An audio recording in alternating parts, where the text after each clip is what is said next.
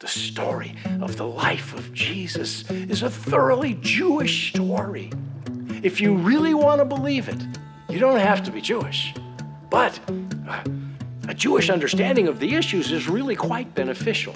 The truth is that all of the friends and followers of Jesus were Jewish. We call them the disciples, but he would have called them his Talmidim. They were his students. He was their teacher. That is why he was called Rabbi.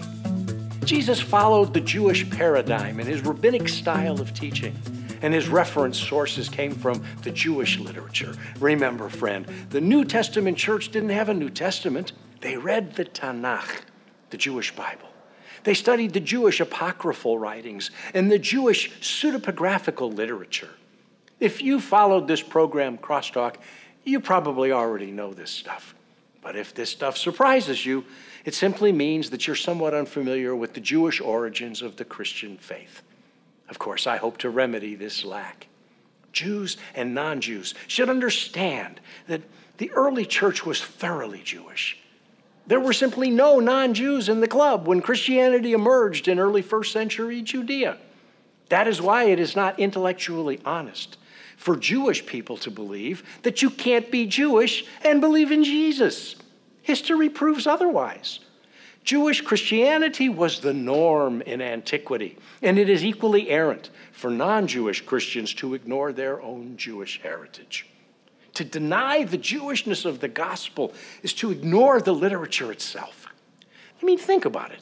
The New Testament account took place in a Jewish land, among Jewish people, in Jewish synagogues, dealing with Jewish laws, Jewish customs, and Jewish literature. The story of his life was written by Jewish men called apostles. The Bible consists of 66 books. 64 of them were written by Jews, predominantly to Jews, for Jews.